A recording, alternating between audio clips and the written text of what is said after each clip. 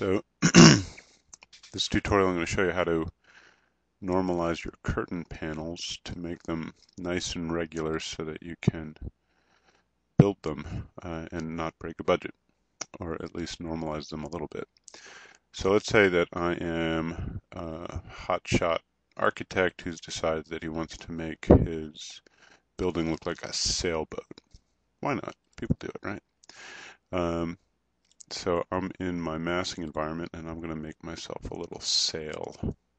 And I'm putting points down around where I think my nice billowy sail shape is going to be. And I'm going to do 3D snapping points. I'm going to go connect the dots and make a nice curvy spline by point. And there. Nice billowy sail. You can feel the wind in your hair already. And I'm going to make a surface out of this using the create form. So there it is. Nice curvy thing. Say this is a facade piece for a building. Well, I'm going to go in and now I'm going to divide the face so that I can panelize it into pieces that I can use for a building. I'm just going to stretch it out there a little bit. And oh, there, that's better. More of a jib. Alright, so I'm going to tab into it, so I'm just selecting the surface. Now I'm going to divide that, and wah, wah, I have all of these well, not triangulated, but converging lines from my divided surface. That doesn't look buildable. I'm going to get down in here, I see all these pieces that are triangles rather than nice quadrilaterals. I've got a huge change from big panels down to small panels. Now, the problem is now I need to make something that's this shape, but that doesn't have this sort of coordinate system on it.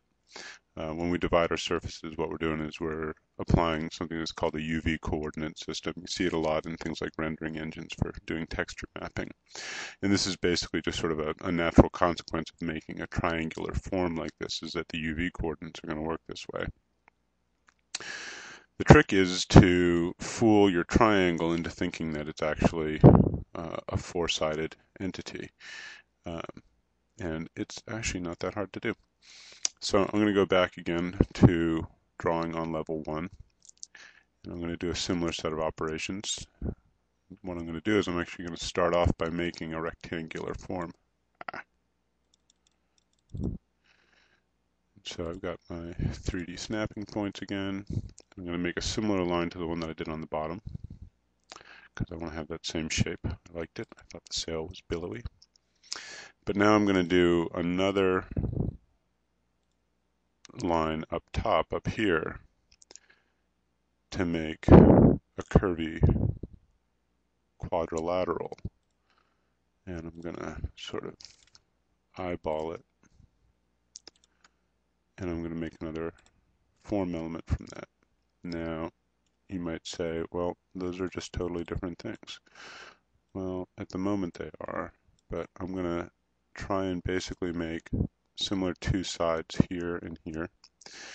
And then what I'm going to do is I'm going to cut myself a triangle out of that shape. So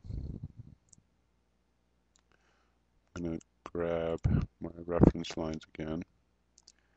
And now I'm drawing on a vertical plane. And I'm just going to slice that element with a void form.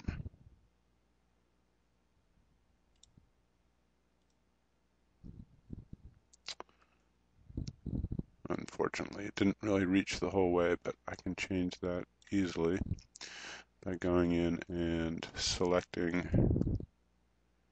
this face of the void and pulling it right through that quadrilateral. If I rotate this, I can make some adjustments so that it's more precisely how I want it to be. And so now we're starting to get that same sail shape, just that you've come at it from a slightly different manner. Now the advantage of this is that if I tab into the face of this new geometry, dun, dun, dun, it has been divided up along UV coordinates that coincide with the original element. And these are much more regularized panels than the original. And now I can go in and I can apply different patterns to it. And I have nice quadrilaterals that, depending on how I adjust the rest of the original form that made it, I can make these even more equal panel sizes. And there you go. There's a number of different ways to regularize geometry like this. This is just one, and I'll probably do some more tutorials for more complex geometries.